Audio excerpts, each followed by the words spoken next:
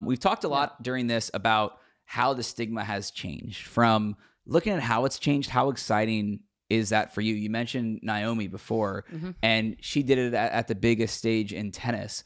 But for us to be able to talk about our mental health, how encouraging has that change been for your perspective? I think it's been great. It shows that she's human, and it created this like relatability factor where it's like we don't have to pretend all the time, you know? Yeah. And that's how I felt when I was younger, that like everyone was pretending, so I had to pretend also, even though of course we have days where we feel weak and we lost and we feel terrible, and you know, or we have a tournament coming up and we don't feel confident, you know, and you always had to pretend that like everything was perfect all the time.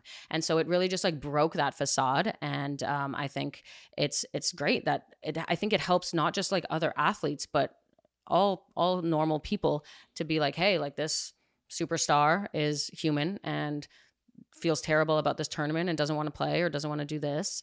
And it just makes us all like be like, I don't know, I feel like it can almost like bring everyone together. You know what I mean? Like we're not so all far apart. Like, of course, in a normal person's job, they don't feel like going to work. Okay, when I wake up sometimes, I don't want to play a tennis match today. I just feel so much pressure and anxiety. I don't want to play.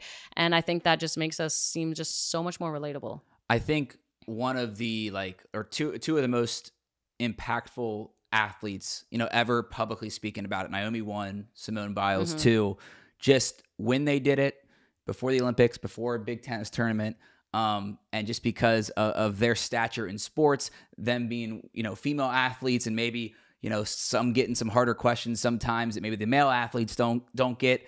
Did you feel like that was empowering too? That it was like, you know, I'm gonna throw Simone in there with Naomi, but like two very strong female athletes speaking out about mental health kind of broke the stigma at once, big together, it felt like. Totally. And I think it was not too far apart when they both actually happened. I think it was the same summer when it was like the French Open for Naomi and the Olympics, right? For Simone Biles. Yeah. I mean, it was just, it took courage, I would say, because you have to really believe in what you're saying and believe that what you're feeling is important enough that, you know, you want people to know about it. And it's a negative thing. It's not a positive thing, right? Like, I don't feel ready enough to perform in this event or whatever it was for Simone. But I think it just caused everyone to be like, okay, like we can relax. We can like tear these walls down a little bit and just be all normal about it and not just pretend like everything's perfect. I just, that idea of like, I'm a bit of a perfectionist myself. So that's something I'm trying to work on, you know? And like, can we just all stop trying to pretend to be perfect, that we must achieve perfection? Yeah. All of that is just like, I feel like stress inducing, you know? And I feel like that just caused everyone to be like, okay, like it's okay. Did that change? Like, you guys are traveling each and every week for tournaments. You're in the locker room together. You're practicing together. Did that change? Like when, I know this has been an ongoing conversation in sport and in tennis, but like when she took that stand and talked about her own mental health, did it like have a ripple effect inside the women's tour too?